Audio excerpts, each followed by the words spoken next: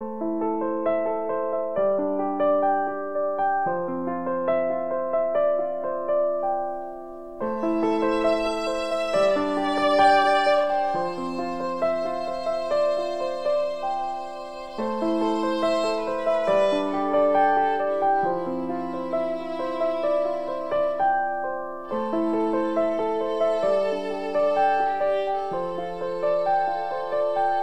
the God of the city, you're the King of these people, you're the Lord of this nation.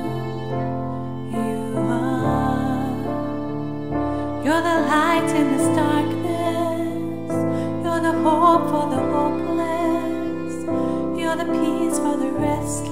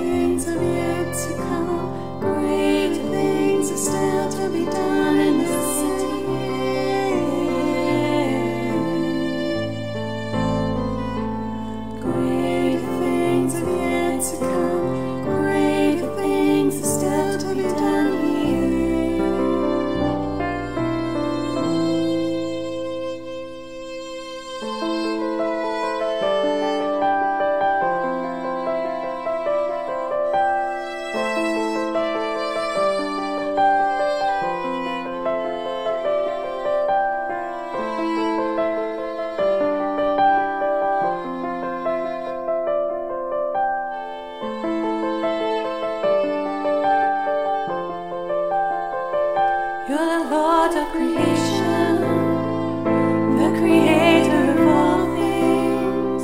You're the King of all kings. You are. You're the strength in the weakness. You're the hope to the broken. You're the joy in sadness. You are.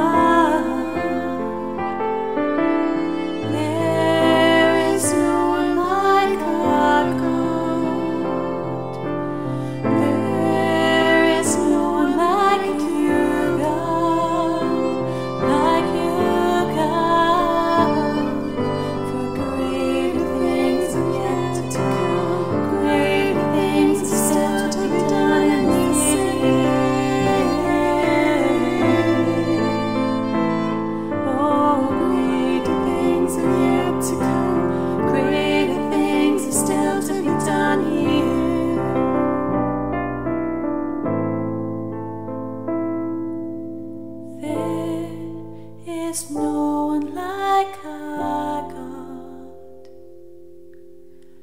There is no one like our God. There is no one like our God. There is no one like you, God. Great things have yet to come. To be done in this city.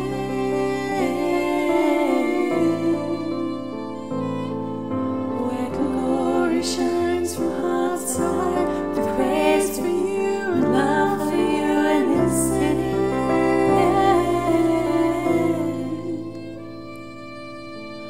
Greater things have yet to come, greater things have still to be done in this city.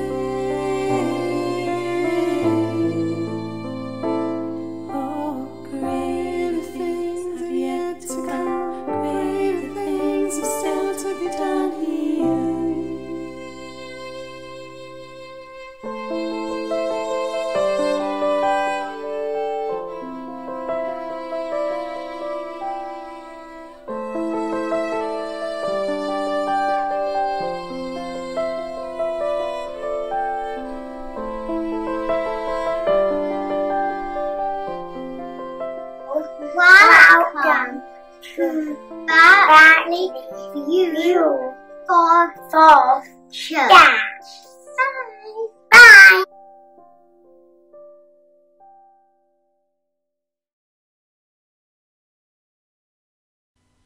Good morning. It's great to be back, having been on holiday. It's good to be back to share in the service this morning. If you're new and you've not been with us before, then you'll see that down the side of your screen there's a white box, and if you're not the first person here, you'll see that there's some chat going on in there.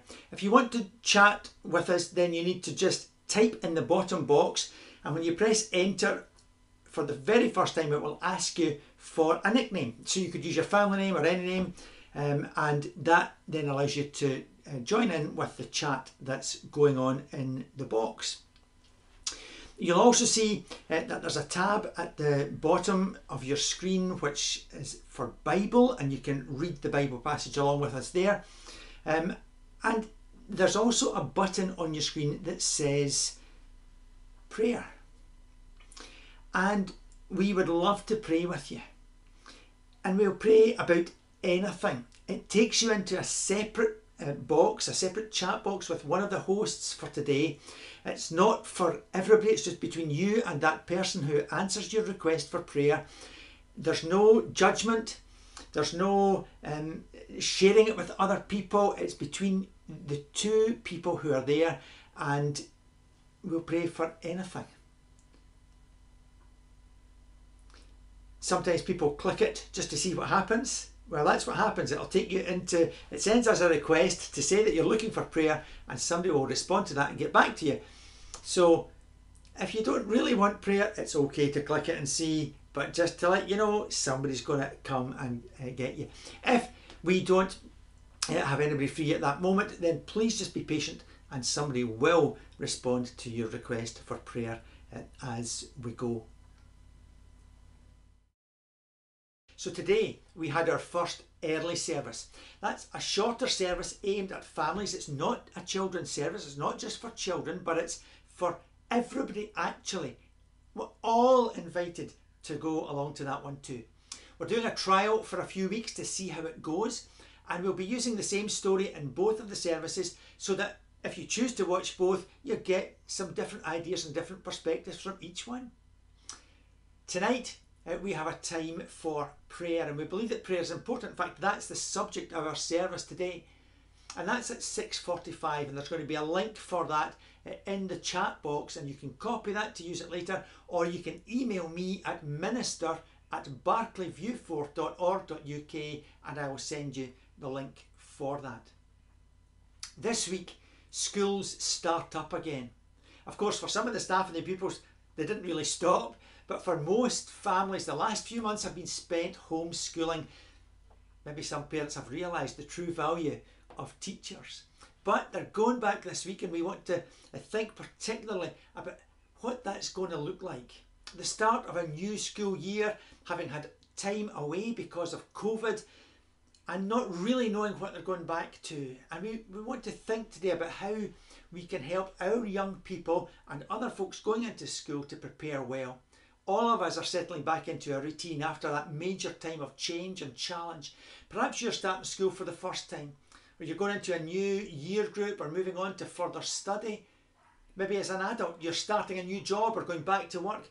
And all of these things, it's normal to feel both excited and nervous at the same time. Sometimes we wonder what lies ahead in the days and the weeks to come. But there's a Bible verse that I want to use to encourage you today. It's Psalm 145, verse 18, and it says this: "The Lord is close to everyone who prays, to all who truly pray to him. He gives those who fear him what they want. He listens when they cry, and he saves them." This Bible verse is a wonderful reminder that God not only hears us when we pray, but he wants to come close to us and care for us and rescue us. God wants us to talk to him about everything. And so we're going to do that right now. Let's pray together.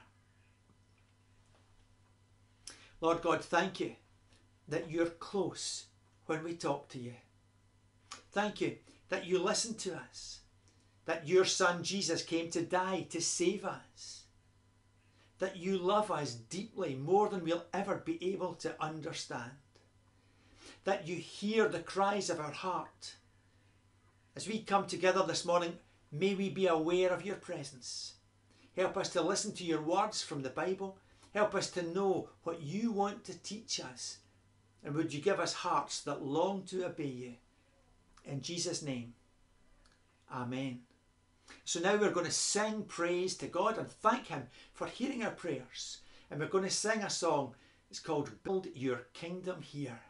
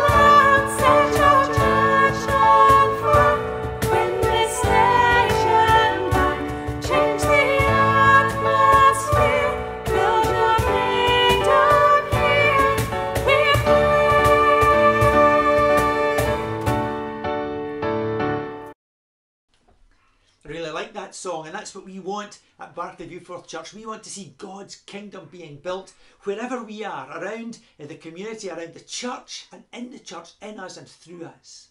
But now we're going to hear from Stephanie, our children and families worker, after which Katrina is going to read for us.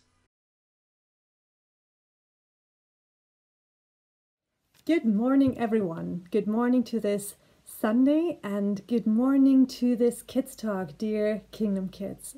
and a warm welcome if you are here for the first time. I have a little game for us. If you would be queen or king for a day, what rules would you have us do? What rules would you have people do? If you would be queen or king for a day. Well, I made myself a little crown. Can you see? It's pink, of course, and has little gemstones because I like pink and green. It's quite a nice color. So, if I would be queen for one day, I would have everyone eat fruit. Fruit are important. I love fruit, especially strawberries and raspberries. So I would make everyone eat strawberries and raspberries. And if I would be queen, I would have us all take walks.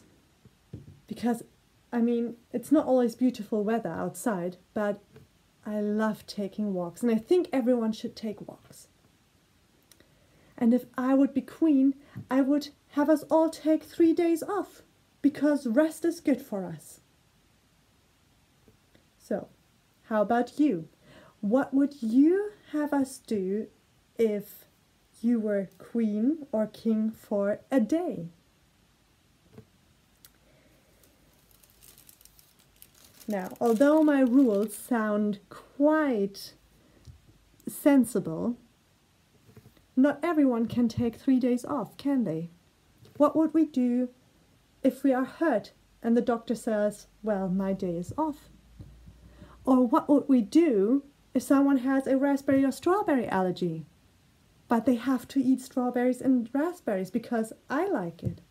As a queen, I had some silly decrees or rules.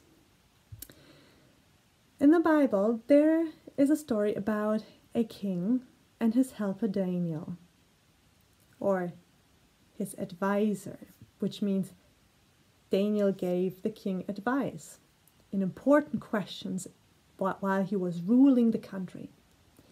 Now, one day, the king made a rule that everyone in his country had to follow. And this rule said that you had to worship no one else but the king himself. So people had to pray to the king and had to pray to no one else but the king and had to praise him. That was a pretty difficult situation for Daniel, because Daniel trusted and loved God. And although he knew about that rule of the king, he continued to pray to God. And he continued to trust in God. He didn't praise king. He respected the king, but he didn't worship him like a god. One day, the other advisors, who were a bit jealous and turned green when Daniel entered the room, well, they told on Daniel. And so the king was left with nothing else but to punish Daniel. So Daniel, and I bet some of you will remember the story now, was put in a lion's den. So, in a lion's den is not a comfortable place to be in. It sounds as horrible as it is. It's a hole with hungry lions in it. Whew. And in the face of that chaos, Daniel didn't try to climb up the walls hectically. He didn't run around the lions. No. He fell on his knees and prayed. He prayed to God.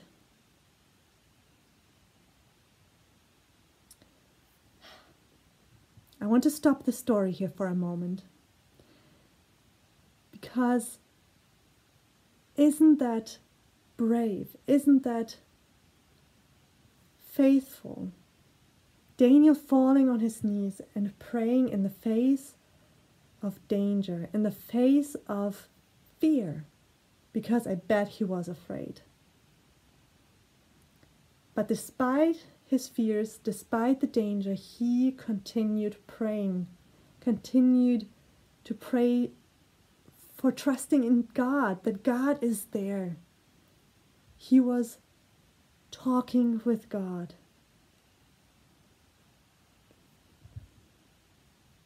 And so the angel, so it says, held the lion's mouth, and Daniel stayed unharmed. Now, you guys are going back to school. We have some teachers in our congregation. Maybe if you click in for the first time, you are a teacher as well. And you kids, you are going back to school as well. And that is very exciting and beautiful, because you're going to see your friends again. You're going to see your teachers again. Wonderful. But maybe you feel a bit uncomfortable as well. It's a bit like going back to school, and it's feeling a bit like the first time. Things are a bit different too, because you will see people with face masks in school, maybe your teacher even. Maybe some of your students will wear face masks. And that can make you a bit uncomfortable. So I want to encourage us that in the face of what seems quite chaotic, what seems quite frightful, that we keep on praying.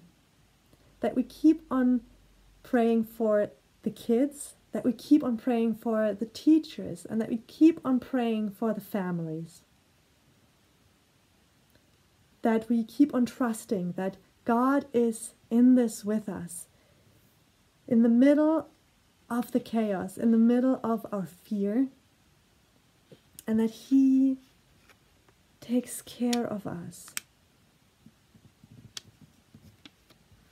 We don't know what the future holds. We don't know what decrees or what laws will change within the next weeks. But we know that God is in this with us, and I want you to pack this wisdom, this knowledge in your backpack as well. That God is with you on your first day of school, and the next one, and the one after. And that we keep on praying, and that you keep on praying for your friends and teachers, knowing and trusting that God is with us in this together, not abandoning us. Let us pray.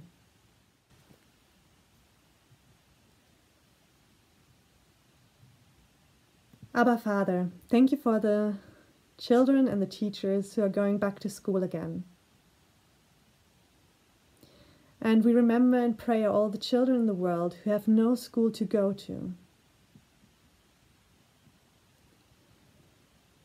Please encourage our school staff, the teachers, the people, the cleaners who keep the housing safe. Bless them as they do a brilliant job, keeping the schools running. Help all the boys and girls who are starting school for the first time and who are very nervous about going to school. Help them to settle in quickly, and knowing and trusting that you are with them.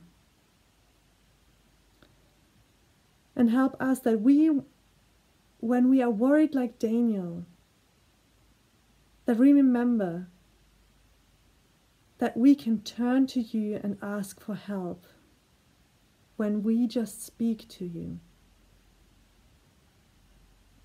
Thank you, Abba, that you are close to us when we pray. Our Father, who art in heaven, hallowed be thy name. Thy kingdom come, thy will be done on earth as it is in heaven. Give us this day our daily bread, and forgive us our debts as we forgive our debtors. And lead us not into temptation, but deliver us from evil. For thine is the kingdom, the power, and the glory, forever. Amen. The reading today is from Daniel 6, verses 1 to 12. Daniel in the den of lions. It pleased Darius to appoint 120 satraps to rule throughout the kingdom, with 3 administrators over them, one of whom was Daniel. The satraps were made accountable to them so that the king might not suffer loss. Now Daniel so distinguished himself among the administrators and the satraps by his exceptional qualities that the king planned to set him over the whole kingdom.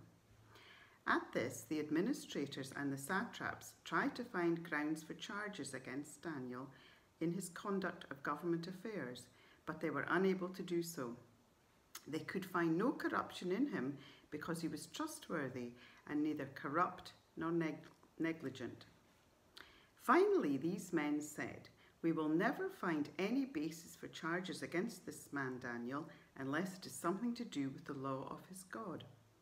So these administrators and satraps went as a group to the king and said, "May King Darius live forever." The royal administrators, prefects, satraps, advisors, and governors have all agreed that the king should issue an edict and enforce the decree that anyone who prays to any god or human being during the next 30 days, except to you, your majesty, shall be thrown into the lion's den. Now, your majesty, issue the decree and put it in writing so that it cannot be altered, in accordance with the law of the Medes and Persians, which cannot be repealed.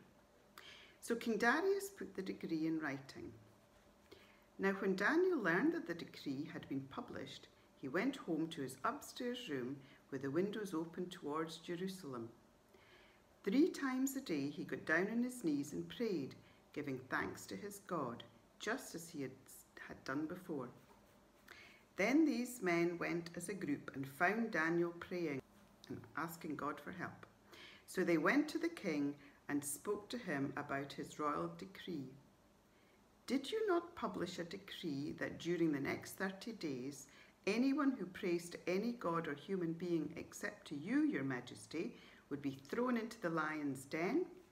The king answered, "The decree stands in accordance with the law of the Medes and Persians, which cannot be repealed." This is the word of the Lord. Thanks be to God. Well, the reading today was about Daniel. He lived about 600 years before Jesus was even born, and he was a refugee. His family had been taken captive by an enemy army, and they lived hundreds of miles from their home. Earlier, Stephanie asked what you would do if you were king or queen for a day. Well, King Darius was the ruler of a huge kingdom, and so he had lots of people to help and advise him about making laws and how to manage and look after his kingdom. It's a bit like what happens in school. Your head teacher is the one who's in charge, but he or she will ask other people to help them so that the school runs smoothly and well.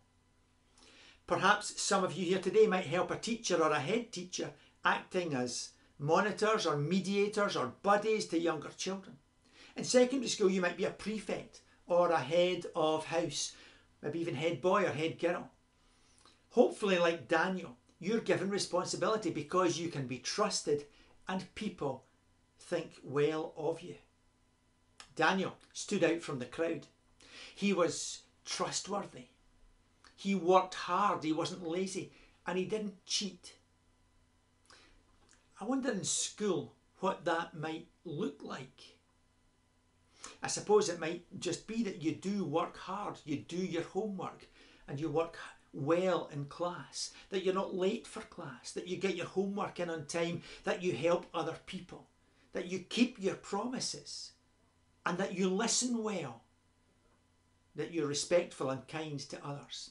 And if you do those things, people will notice. Daniel loved and trusted God, and that shaped who he was. Daniel always worked hard. He did this so that his life would bring honour to God, not so that he would become rich or famous. God gave Daniel success. He caused the king to give Daniel promotion. You see, God loved Daniel and Daniel loved God. Daniel allowed God to be in charge, and as a result, God was the one who was shaping Daniel's life for him. God is pleased when we live for him, rather than living for ourselves. We might hear people around us say that you can map out your own future, that your future is in your own hands, but the Bible tells us that only God knows the future, and we should put our future in his hands. We should be like Daniel and trust God to shape our lives for us, because the more time we spend with God, the more he changes our thinking and our attitudes to be more like Jesus. And so, 3 times a day, every day, Daniel got down on his knees and he prayed. Wow, he didn't just pray a quick prayer in the morning like I do sometimes, or a brief thank you prayer at night. He didn't just say, well, thanks for the food, amen. Because he prayed often, he became the kind of person that God wanted him to be. His strength and trust were in God, not in himself. His focus wasn't on what great things he could do, but what great things God could do through him.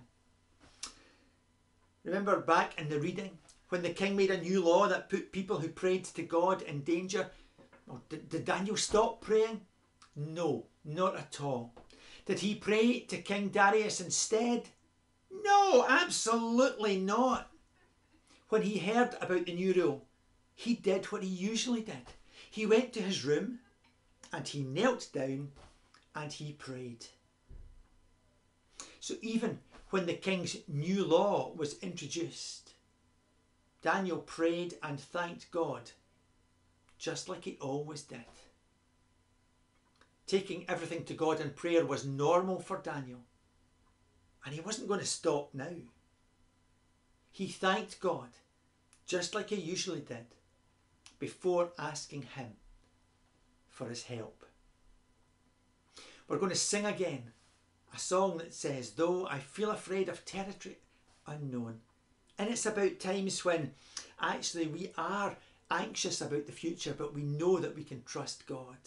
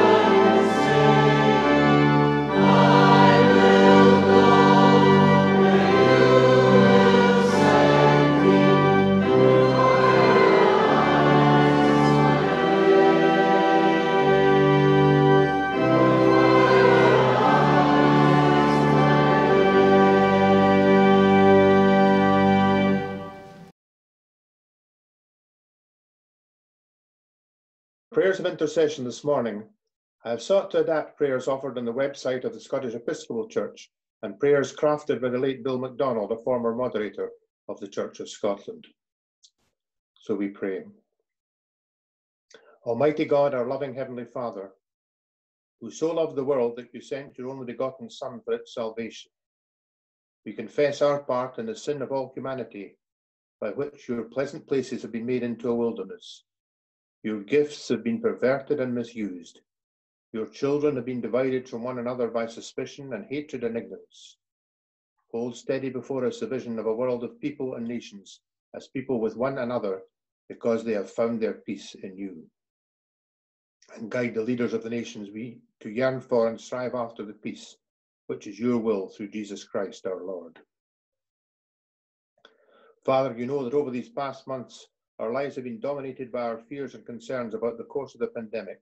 And so again this morning, we remember before you the key workers, for all medical staff and hospital workers who go to work knowing the risks that they face on a daily basis, for scientists and medical researchers as they seek ways to prevent and cure, for social workers protecting the vulnerable, for care workers providing contact and support for those who have no other help, for teachers concerned for their pupils as they prepare to return to school, for farmers, delivery workers and shopkeepers as they provide our daily needs, and the cleaners as they fight the spread of infection.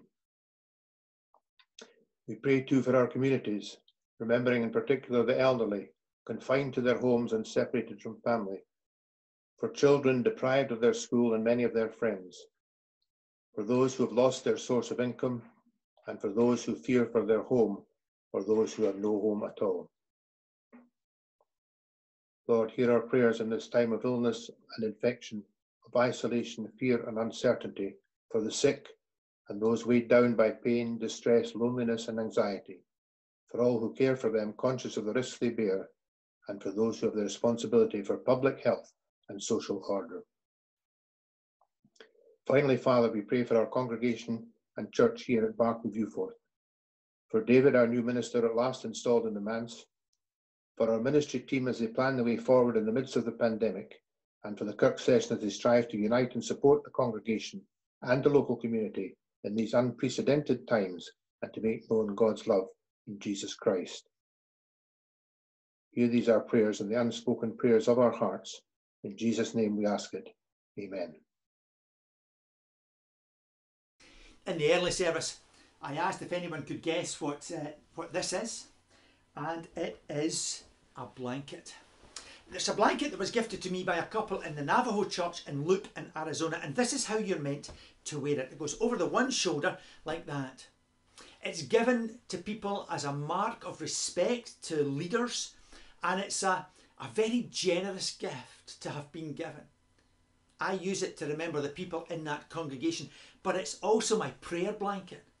Some people have a particular place where they go to pray. Daniel always prayed looking out of his window. And some people like me have something that they wear or use as a cover. So when I was in Prestwick, I used to go into the church and I had to unfold it to make it bigger. And I used to wrap myself like this, to wrap myself up in the blanket. And sometimes I would put it right over my head, and I would lie on the chancel right at the front of the church, and I would just spend time praying. Or sometimes I'd just put it right around me and wrap myself up in it. It also keeps you warm in the winter when the church is cold. But there's something good about having a place or a time or an action that gets you ready to spend time with God. But we know we can pray anytime and anywhere, but there's something that just makes me think, now I'm going to pray. I remember going to meet one Navajo man whose name is Hector. Now, Hector lived in what is called a hogan, in the middle of a dry and dusty bit of the desert. He was a farmer, and life was hard for him and his family. We went for a walk along a track that runs away from his house into the desert, and he told us this story. When he was much younger, he struggled with life and alcohol. He had decided that he was going to kill himself, so he started walking along the track, and as he was walking and he was coming to the top of a cliff where you can see for nearly 70 miles, the view is amazing. He told us that as he was going, he called out to God, saying that if God was real, he had to do something to stop Hector throwing himself over the edge of the cliff. Well, the Holy Spirit came and filled Hector so much that he promised right there to follow Jesus for the rest of his days. It was an incredible story from this old man, and we were all moved by the power of it. But the minister who was with us pointed to a flat stone at the top of the hill. and there were 2 small indentations in it. And although Hector was really embarrassed for us to know, we were told that the indentations were from where Hector came to pray. That place was so important to him that he came back again and again and again to pray. I wonder if you have somewhere like that, or something like this blanket that you use to help you as you meet with God. Daniel was in trouble. We aren't told how he felt, but we can see from his actions that he was calm and collected. I would have been terrified. He knew that he had done nothing wrong. He didn't panic. He just showed absolute trust in God. Why? Well, I think it's probably because he had spent so much time speaking to God in prayer. He knew that he wasn't alone. He knew that God was with him. He didn't go to the king for help. He asked God for help. See, prayer helps us to know God and what he's like. Remember again the Bible verse that we read at the start of our service? I'm going to read it again. The Lord is close to everyone who prays, to all who truly pray to him. He gives those who fear him what they want. He listens when they cry and he saves them. God was close to Daniel, and that made all the difference. We don't read of Daniel protesting or making a fuss, unlike King Darius, who was now in a panic. Daniel's prayers didn't just save Daniel. You see, there's a twist in the story. Prayer saved the king and other people as well. Darius really liked Daniel, and the Bible tells us that he realised that he had made a terrible mistake in passing this law, and he tried so hard to rescue Daniel. The Bible says he made every effort until sunset. All day he tried to find a way to save Daniel, and yet he came to the point of realising that even as king he couldn't do anything. He had to carry out the law that he had issued, because royal decrees couldn't be changed. And even though he was king, he was powerless. So he had Daniel thrown into the lion's den. He couldn't save Daniel. Only God could save Daniel. Suddenly, as Daniel was being flung into the den of lions, King Darius realised that only God could save Daniel. And he shouted, "May the God you serve all the time save you." And King Darius showed the first step it takes to truly trust in God, recognising that God is in control and we are not. He is the only one who can save. So, after a sleepless night, the king hurried to the lion's den, desperately hoping that God had heard his prayer. And God had answered the prayer. Amazingly, miraculously, Daniel was completely safe and unharmed. What an amazing sight that must have been. God had saved him. God had heard both Daniel and Darius's prayer. The impossible had happened. Daniel was alive, not dead. Only God could have done it. Darius had seen firsthand the power of God, and he was overjoyed. And so Darius came to trust God for himself. But not only that, he then declared that everyone else in his kingdom should only ever worship God too. Prayer saves, and prayer saved Daniel. Prayer saved King Darius. And we don't know, but if other people also began to pray to God, prayer would save them. What an encouragement that is to us today. Prayer shapes who we are, and prayer saves. That's amazing. On this Back to School with God Sunday, we want to pray for our children, teachers and schools. It's a privilege to be able to support schools in prayer, particularly as we all know what they've been through and this difficult time that they've had. So today, we're thinking about anyone who's connected with a nursery, a primary or a secondary school in any way whatsoever. As a pupil or a staff member, a Scripture Union group leader, a parent, a grandparent, a cleaner, a janitor or a parent council member, whatever it is. Or if you even attended a school, we want to pray for you. So all of us can take part. And at different points, I'm going to say these words: Lord, hear our prayer. And I would ask you to respond wherever you are by saying the words that will appear on the screen: Thank you, God, that you are close to us when we pray. And so let's pray together. Father God, we pray for our nurseries and those who work in them. Thank you, Lord, for watching over our little children. Thank you that you love them. We pray that you'll help nursery staff in the amazing job they do in creating happy places where our children can be safe and cared for well. Would you please help the children to settle, to make friends and learn to love and help one another? Lord, hear our prayer. Thank you, God, that you are close to us when we pray. Father God, thank you for our primary schools and all those who work in them. Thank you that we're able to get back to school again, and we remember in prayer all the children in the world who've no school to go to. Please encourage our school staff who do such a brilliant job of running our schools and teaching our children. Help them to adjust to a new routine.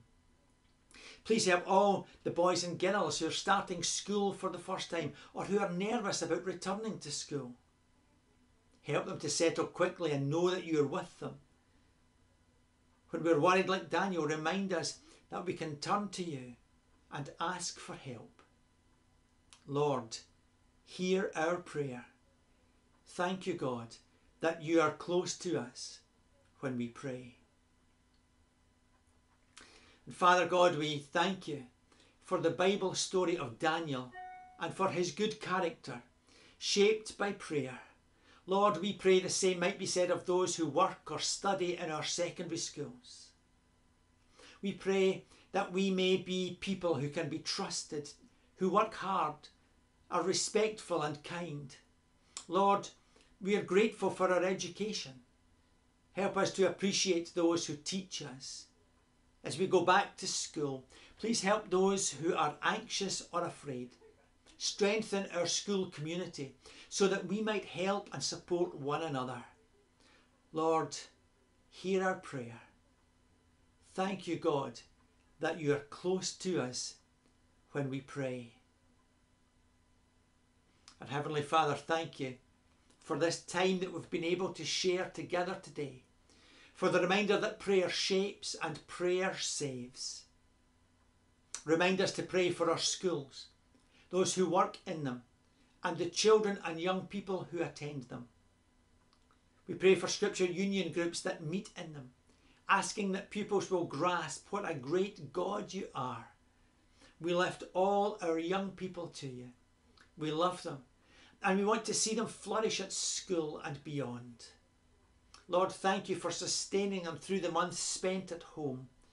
Help them now to readjust and to gladly benefit from being part of a church and school family once more. We ask you to bless those who are off to college or to university, that they would make their own friends and become part of their own community, and where they might honour you as they do. We ask you to bless our community and our role as a church within it. May our prayers make a difference. Lord, hear our prayer. Thank you, God, that you're close to us when we pray. Amen. Thanks for joining us today. The chat will continue for a little while here, and in a few minutes we'll be on Zoom, so you have time to go and grab a drink and come back and join us. There'll be a link for that in the box, but we hope you have a great week, and that those of you who are going back to school will be blessed and encouraged.